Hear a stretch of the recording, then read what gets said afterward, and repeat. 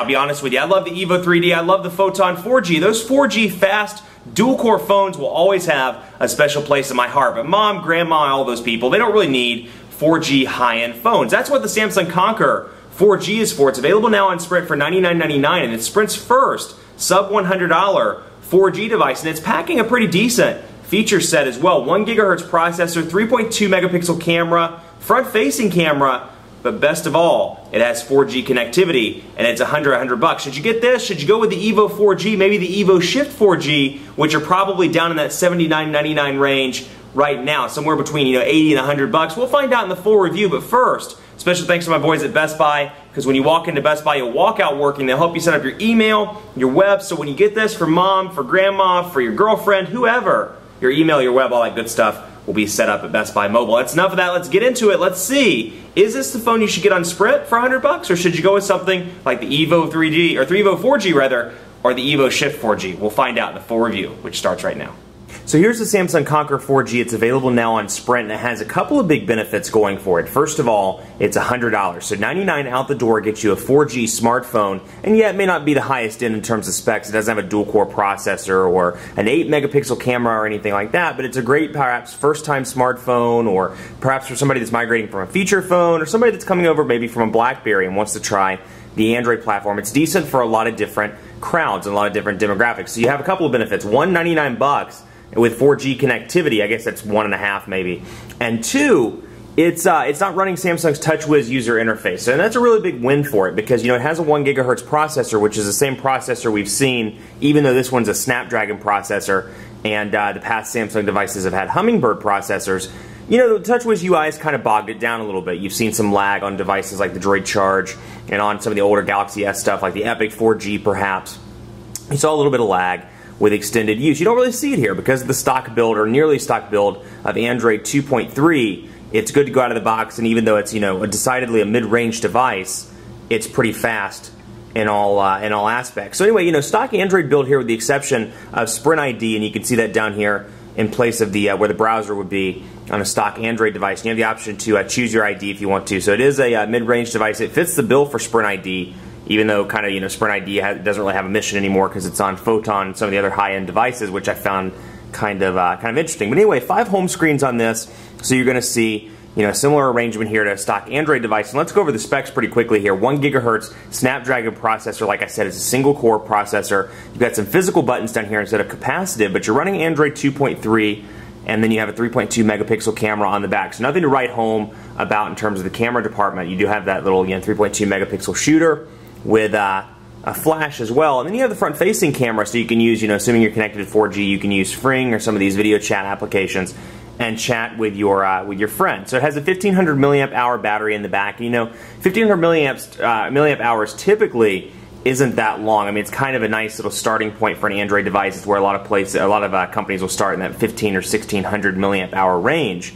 But with this, given the smaller display, which is 3.5 inches, by the way, I think you'll be perfectly fine with making it through a day. I know I've been using it in the past couple of days since I received it, and I'm able to make it through a day pretty easily with moderate use. Tweeting, text messaging, making a few phone calls, browsing the Android market, things like that. So, it's not, again, not the highest end device, but it's pretty well spec'd, and for $100 it's a pretty good deal. And I just realized there's still, I think, a sticker right there, but that's okay. Volume rocker over here, lanyard hole over there, camera shortcut button on the right, and then on the top you have your 3.5mm headphone jack, you have your power button, and then, like I said, down at the bottom, or the capacitive buttons, or the physical buttons rather, down here, and you have your micro USB charging port down here, which, yes, I'm cheating and charging it with a BlackBerry cable, but that's okay. Anyway, stock build, like I said, or almost stock build of Android 2.3, and you're going to see those colors, those new color schemes that you see in the Nexus S line and the G2X and some of the other devices that are running stock builds of Android. You can see here the gray and the black. It's kind of changed from stock Android 2.2. And somebody in the comments in one of my last videos said, count how many times he says stock or vanilla. So the count's on, guys. I'm counting on you to keep count, because I'm not keeping count. So you can see here, 5 home screens. Comes typical with stock one, Android 2.3. And then in the menu, you get some Sprint stuff, but otherwise it's pretty plain Jane. You get books, of course, and that's a Google thing. You get Market, which we'll talk about a little bit later, probably in part 2 of the video, a new Android Market. You get My Files, which is a Samsung thing. Quick Video pre-installed And then some Sprint stuff. You get Sprint Hotspot, Sprint ID, Sprint Mobile Wallet, Sprint Zone, and that's it in terms of the Sprint stuff. And I think most of this can be uninstalled. We'll take a look. But Sprint Hotspot for a $100 device, out of the gate, 4G connectivity, Sprint Hotspot capabilities, I'd say that's a pretty good deal in my book. And let's see here in applications just to see if the Sprint stuff can be uninstalled. Let's go in here. And those are some pretty core Sprint applications, like Sprint ID, I'm sure can't be uninstalled. We'll go down here and look and see if we can remove something like Sprint Mobile Wallet. Nope, can't remove that. Sprint Zone, doubt you can remove that either. So all these are kind of the tutorial one you can remove. Sprint ID, obviously, you can't remove. But when you get into some of the ones like Sprint TV, Sprint Navigation, some of the ones that come on the higher end handsets, you can remove those if you desire. Sprint's really listen to their customers with that. But let's jump right in and take a look at the keyboard. Now, this is running a 3.5 inch, or has a 3.5 inch display, rather. So it's on par with the iPhone, not necessarily in terms of resolution, but in terms of overall screen size. So we'll bring up messaging and bring up a new message here, and you can see it comes pre-installed with the Gingerbread keyboard. And there's a little bit of a difference there versus the Android 2.2 keyboard.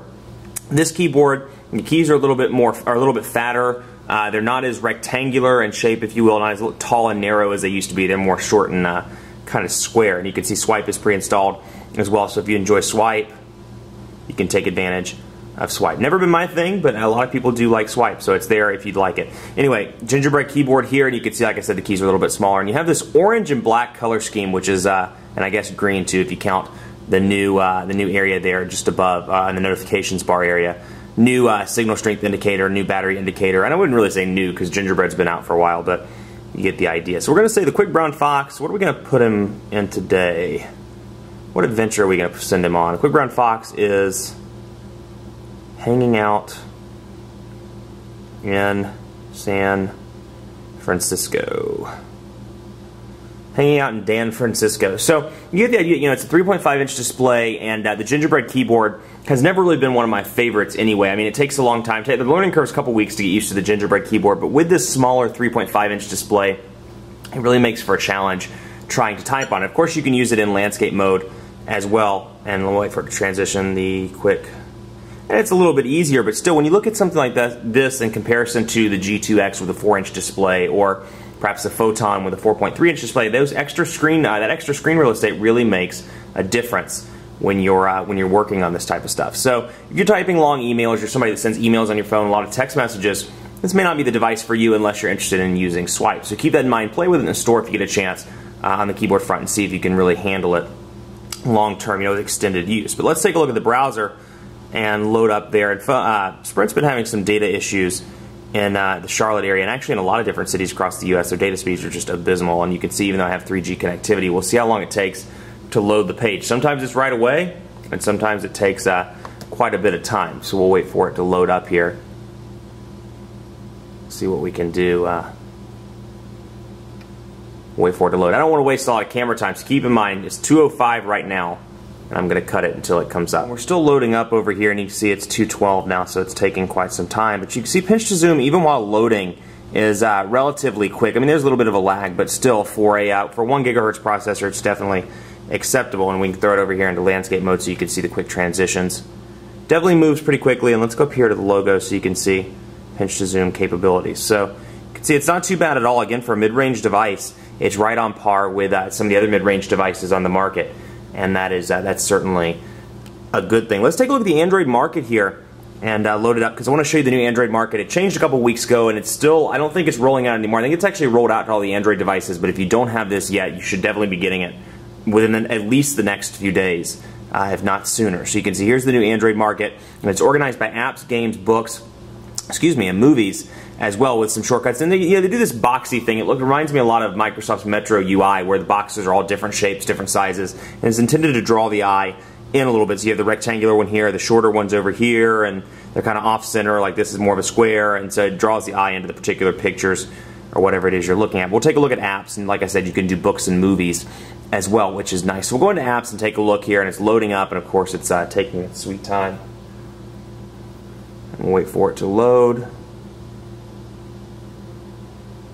And then it brings up featured, and then we'll go over here to top paid, and then top free. And you can see YouTube, Facebook for Android, Google Maps, Pandora. I'm just showing you some examples here. We'll go into YouTube and take a look at that and wait for it to load up.